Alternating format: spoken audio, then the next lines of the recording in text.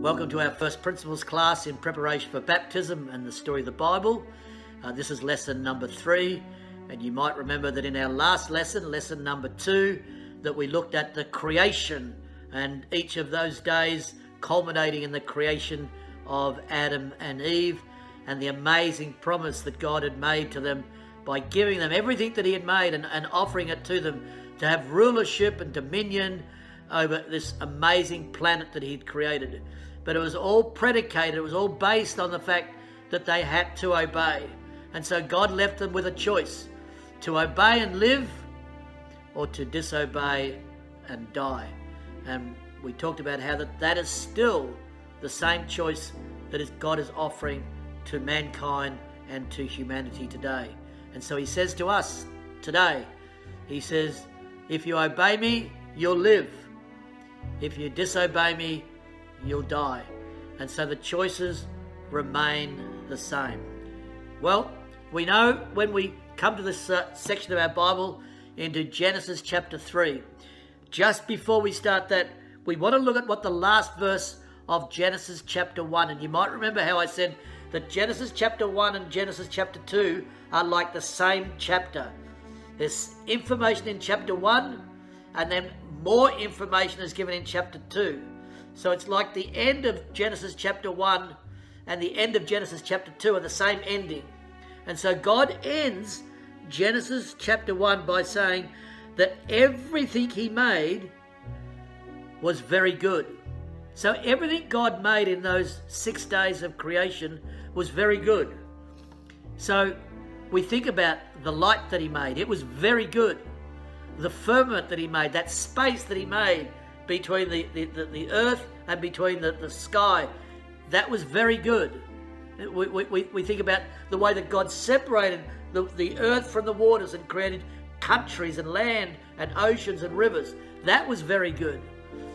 The sun and the moon, the seasons that he created, that was very good.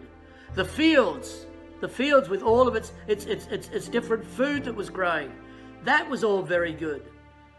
On day 5, when he created the birds and the fish, that was very good. On day 6, when he created everything that creeps upon the face of the earth, the spiders and the ants and the cockroaches and the spiders and the snakes, all those creepy, crawly things, they were very good. The animals, the cows, the sheep, the lions, the elephants, the giraffes, it was all very good. And Adam and Eve that he created, they were very good.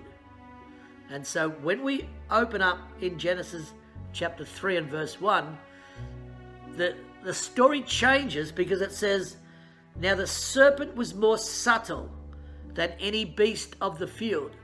And we need to read carefully here what's being said, because just in that last verse of chapter 1, we read that everything God made, including the serpent, including the snake. I don't like snakes. I don't like spiders.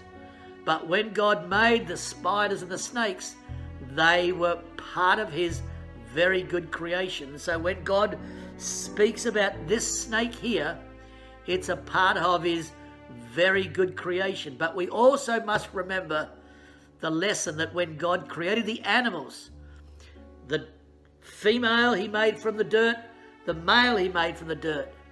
He made them both from 2 separate piles of dirt, but they were made with no moral compass, no moral ability. The animals, the cows, the sheep, the dogs, the goats, the lions, the elephants, the snakes, the spiders, they had no morality about them. They did not understand the difference between right and wrong. And we spoke about that at length last class. And so now we're introduced to a snake that has no morality about it. It's an amoral creature. And this amoral creature, this amoral serpent or snake, we're told that it was more subtle in some Bibles. In your Bible, it might be the word more crafty. Okay? So this animal, this snake, is more subtle or more crafty, more clever than the other animals. And we know that when we see certain animals, that some animals are more clever, more sneaky than other animals. And in this particular case, God is going to use that ability in this snake to test Adam and Eve. Remember what God wants. God wants obedience. That's what he wants. And so here comes a test. And we must understand this. And we read this in Deuteronomy. We read that when the children of Israel were about to go into the promised land, after they'd come out of Egypt, after they'd come out of slavery, after they'd passed through the Red Sea, which was like a type of baptism, and now they stood ready to go through the wilderness to the promised land, to a land that God had promised them. And God says, I'm going to send you through this wilderness to test you, to prove you, because he wanted to know. He says this in Deuteronomy. He says, I want to know where your heart is. Is your heart with me or isn't it? And that's the only way that God, will understand where our heart is, by testing us. And so now he's going to test Adam and Eve. And he has this snake, and it says, now the snake was more subtle or more crafty than any beast which God had made. And the snake said to the woman, has God said, ye shall not eat of every tree of the garden? So the snake asks the question, hasn't God said that you can eat of everything in the garden? And in verse 2, the woman says, we may eat of the fruit of the trees of the garden. But in verse 3, but of the fruit of the tree which is in the midst of the garden, the tree that is the tree of the knowledge of good and evil, God has said, ye shall not eat of it, neither shall you even touch it. So there's a little bit more information. Often in the first chapter we think, oh, they're not allowed to eat it. But here's some more information. They're not allowed to even touch it. And there's a reason for that. There's a reason for that. And she says that if we touch it, or if we eat it, we'll die. And in verse 4, the serpent said to the woman, you won't die. So here's the contradiction. The snake says to the woman, has God said that you can eat of everything? And the woman said, yes. He said we can eat of everything except one tree, the one in the middle, the tree of the knowledge of good and evil. And God has told Adam and I that we're not to eat of it. We're not allowed to even touch it. Because if we touch it or eat it, we're going to die. And the snake says, no, you won't. And he goes on in verse 5, and here comes the temptation. God knows that in the day that you eat thereof, your eyes will be opened and you'll be as gods, knowing good and evil. And when the woman saw that the tree was good for food, and that it was pleasant to the eyes, and a tree to be desired to make one wise, she took of the fruit thereof, and she ate. And she gave unto her husband, and he ate also. So we have to go through this carefully and read slowly and see just what happens in this story. The proposition from the snake is put to Eve that God has given you permission to eat of everything. And Eve says, almost everything, just not that one tree.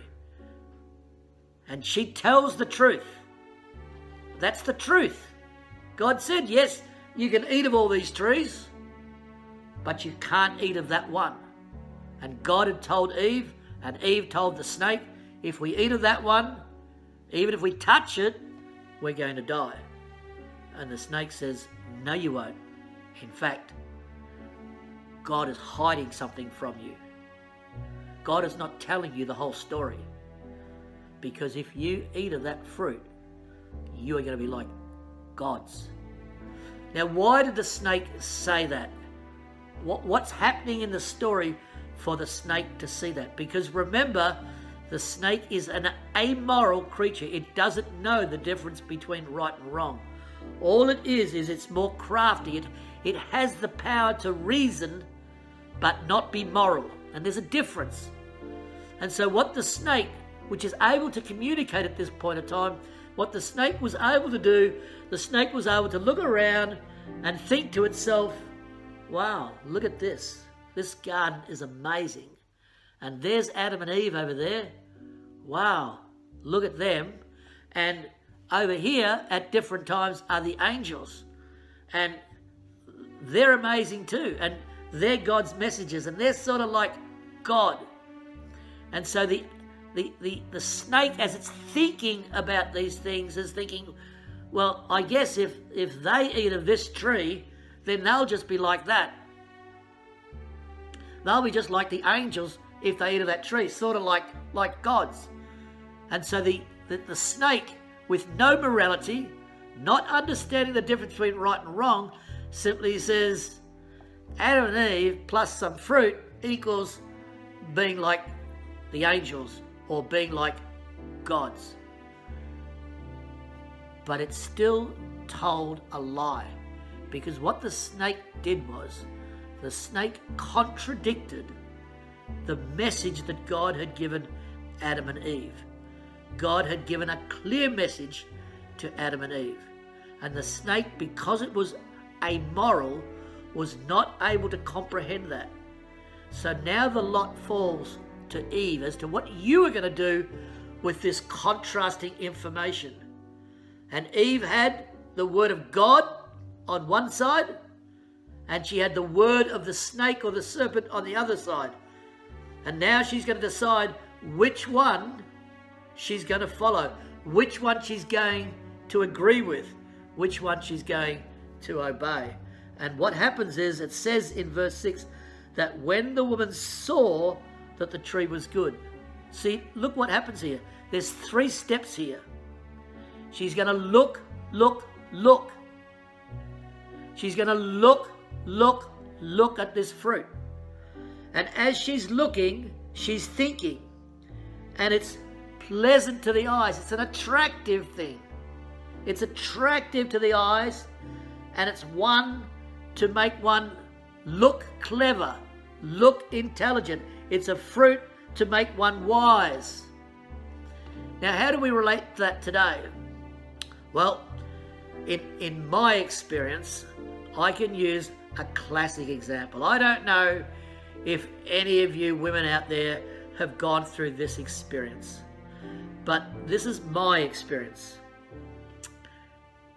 When a woman is going through a shopping mall with her partner, with her husband, with her boyfriend, you'll often see the husband and the partner walking together. They have a purpose, and the purpose is to perhaps go and do the grocery shopping. But as they're walking through the mall, they start passing clothing stores, handbag stores, dress stores. And what inevitably happens sometimes is that as they're walking hand in hand, all of a sudden the hand chain breaks loose, and the husband, he keeps walking towards the grocery store, and he takes 5 or 6 or 7 paces, and he stops and turns around, and his wife has stopped at the window of a dress store, and she's looking at a dress in the window, and she's looking at this dress. And the husband knows, or the partner knows, eesh, if she goes into this store, I know what's going to happen. And so she calls the husband and says, look. And the husband goes, yeah, let's go and get the groceries, let's go. She said, no, I'm just looking. Nothing wrong with looking. Doesn't cost anything to look. I'm just looking. And so she looks, and she looks. And then she says, look, let's just go in. I just want to feel what the fabric feels like. So in she goes, and she starts feeling the fabric. She picks the dress up and puts it in front of herself and says to her partner, how do I look? It's now pleasant to the eyes. Do I look good in this? Do you think I would look good in this? What's the partner going to say? No, you don't. He's got to say, yes, of course, you're going to look beautiful in it. But, let's go and get the groceries because we can't afford this dress. She says, let me just try it on. I'm not buying. I just want to try it on. And so she goes into the change room, puts the dress on, and now she says, don't I look sharp in this dress?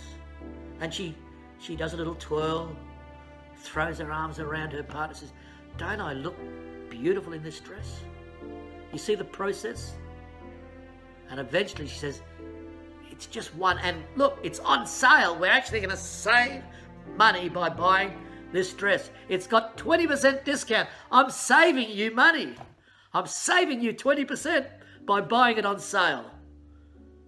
And so the process where they were on their way to the grocery store, but stopping and looking is the start of the process to end up.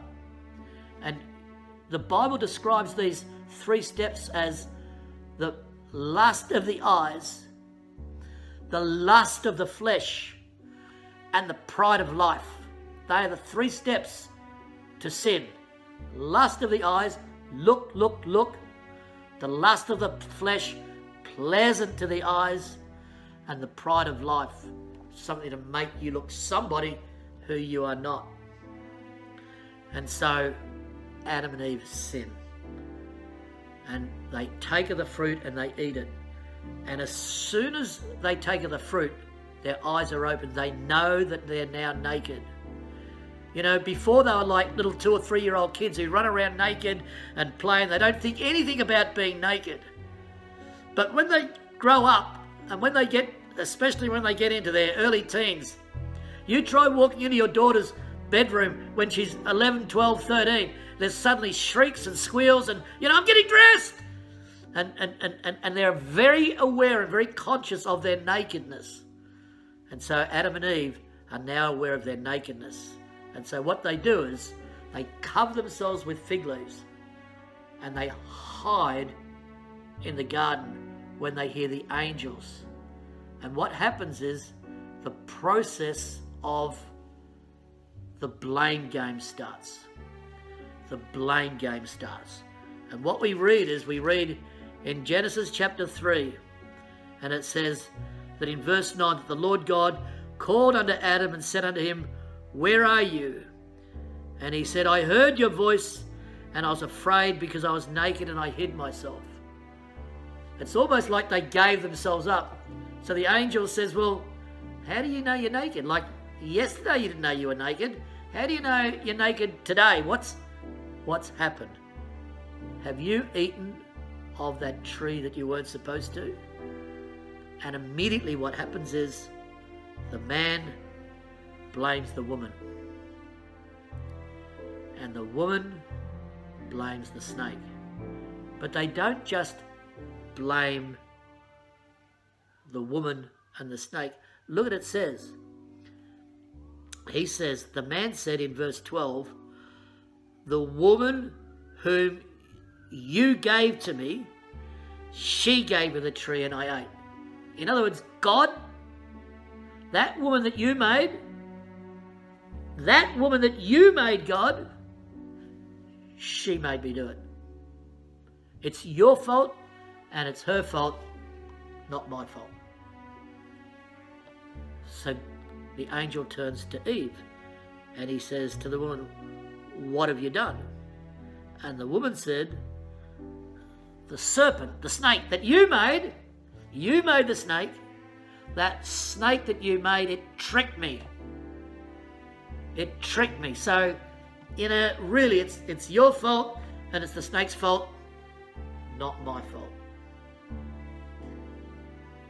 But the snake's an amoral creature. It's amoral. So God or the angel doesn't ask the snake, why did you do it? Because it has no idea about immorality, about sin, about right and about wrong. And so what God does is God proceeds to give a sentence of condemnation to the snake. And then he's going to do something quite amazing. And we're going to look at that in our next class next time. So until we meet again, bye for now. God bless. God be with you. Talk with you soon.